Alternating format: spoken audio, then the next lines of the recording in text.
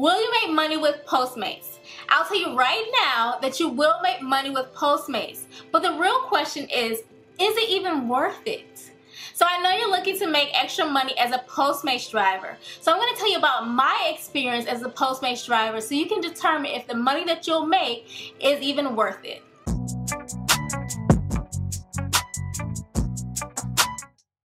Hi, I'm SHANA of the Wealth Vibe, and I create videos to help you eliminate debt, grow your income, and build wealth. I started working with Postmates so that I could pick up orders between my Grubhub delivery orders. So if you didn't know, I'm a Grubhub delivery driver too. And I figured that I could maximize the amount of money that I made per day if I also worked Postmates. And Postmates is one of the most well-known, popular delivery gigs out there, so I figured it would be a great way to ramp up the amount of money that I made per day. So I'm going to tell you about my experience working with Postmates and the first $100 that I made as a Postmates delivery driver. But before I get started, make sure that you hit that like button if you're interested in making extra money. I'm going to give you a little overview of the money that I made before we get into the nitty-gritty of the details. So in order to make $111.52, I had to do 17 deliveries. So that works out to about $6.56 per order. And keep in mind that the federal minimum wage is currently $7.25 per hour. So now I'm going to get into the pay structure for Postmates. Postmates pay structure is based off of 5 key elements. As a Postmates delivery driver, you'll make money per pickup, per drop-off, per minute, per mile, and with tips. So that's the basis of Postmates pay structure. And based off of the minimum rates for each of those elements, you'll make a minimum of $3.25 per order that you do. As a Postmates delivery driver, you'll get 2 different types of orders. You'll either get a prepaid order or an order that you'll have to place at the restaurant and pay for upon your arrival. So with those 2 orders, I like the prepaid orders a lot better. The prepaid orders are so much quicker, and all you have to do is just go pick them up because the order has already been placed and the payment has already been processed. Now with the orders that you have to place on your own, I don't like them. They're a little bit more cumbersome, they take up more time, and you don't get paid more to do them. One thing to keep in mind with Postmates pay structure is that they allow customers to tip upwards to 1 to 2 weeks after the delivery has been completed. So what that means for you as a new Postmates driver is that you're going to feel like you're not making any money. Your morale is going to be low. That's exactly how I felt my first week as a Postmates driver. I'm doing all these orders where the payouts are around $3 to $5 each, and it's just not adding up. You feel like you're doing all this work and you're just not seeing the numbers go higher and higher. And the reason for that is because a lot of Postmates customers tend to tip afterward. And so what will happen is after a week or so working, you'll go back into the app and check your earnings, and then you'll realize that, hey, where did this extra $50 come from? But the issue is the morale that you have on the day of. You're not feeling that instant gratification, which is what a lot of people like to feel as gig economy drivers. They want the instant gratification of being able to make money on the same day. And with Postmates, you don't get that same feeling until you've been working Postmates for a while, and then your pay tends to start averaging out over time.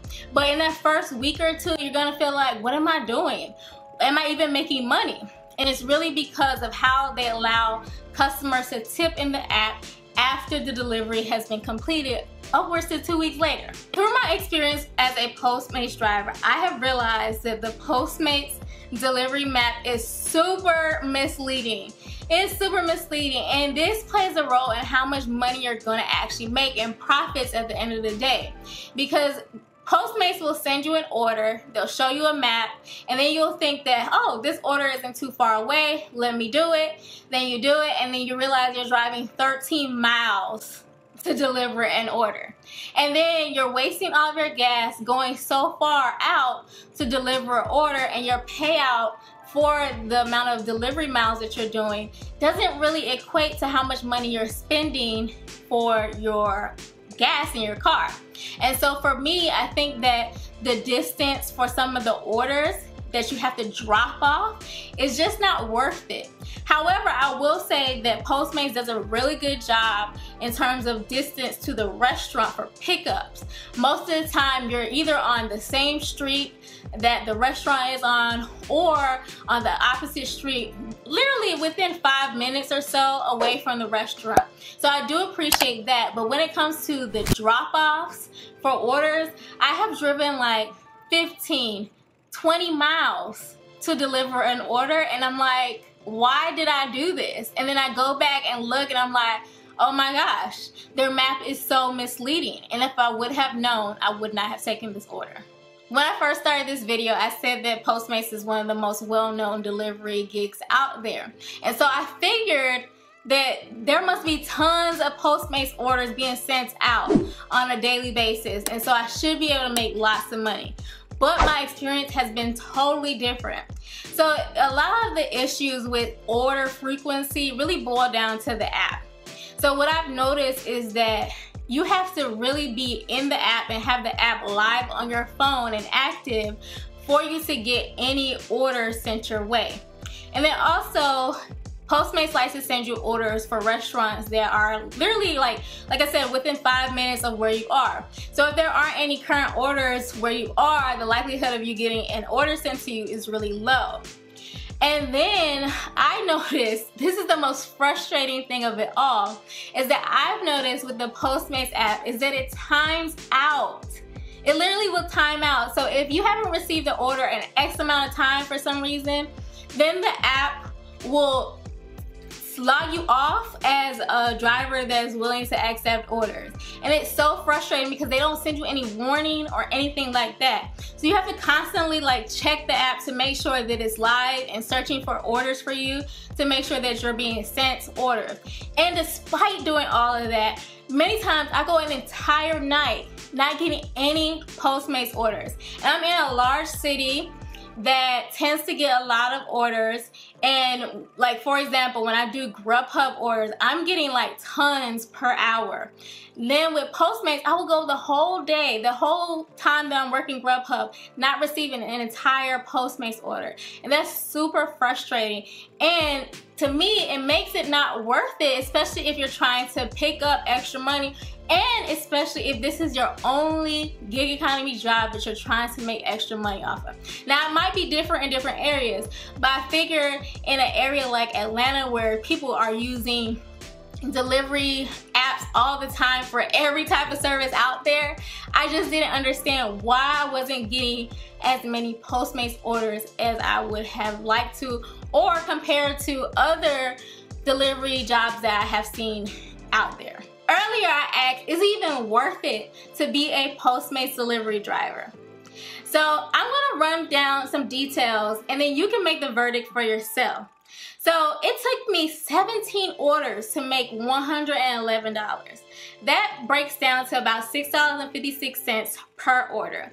So if you think about it from the sense of doing one order per hour, that means that you're making less than the federal minimum wage of $7.25. And in my experience, I was doing about one Postmates order per hour, and maybe even less sometimes, because sometimes I wouldn't get many orders per day. And so one order would mean that you would be making less than minimum wage. And so for a person who is doing Postmates as their only gig economy job, I don't know if it's worth it. And then for the person who's trying to make a little extra money on the side, is it worth it to make less than minimum wage? I don't know about that. And then also when you factor in other issues, the issues when it comes to having to place orders and wait for orders and pay for orders with those pay at the restaurant type of orders, and the issue of having to drive long distances to drop off orders, and then the whole major issue to me, the fact that tips are paid out weeks, later makes your whole morale just very low. When I was doing Postmates, my energy was super low because I was feeling like, why am I putting in all this effort to make this little amount of money when I can do a fraction of the number of deliveries that I do at Postmates and make way more money? And so for me, I'd rather do another delivery service. Now, if in your area Postmates sends out more orders and the orders are a lot closer together, it may be worth it to pick up a Postmates order here and there. But to do it for me in an area where I know that a lot of people use delivery apps, for some reason Postmates just was not it. It just was not it for my area, and it just wasn't making sense financially for me to continue doing it. But I will, since I've moved to another area, I will try it out and we'll see how that works out. But if you're interested in making money with another delivery app like Grubhub, where I've been able to make thousands and thousands of dollars to pay off my debt, my $108,000 debt, you'll want to check out this video here so that you can be able to maximize the amount of money that you're making in the gig economy. I appreciate you for watching, and I hope that you hit the subscribe button and the notification bell so I can see you in the next video.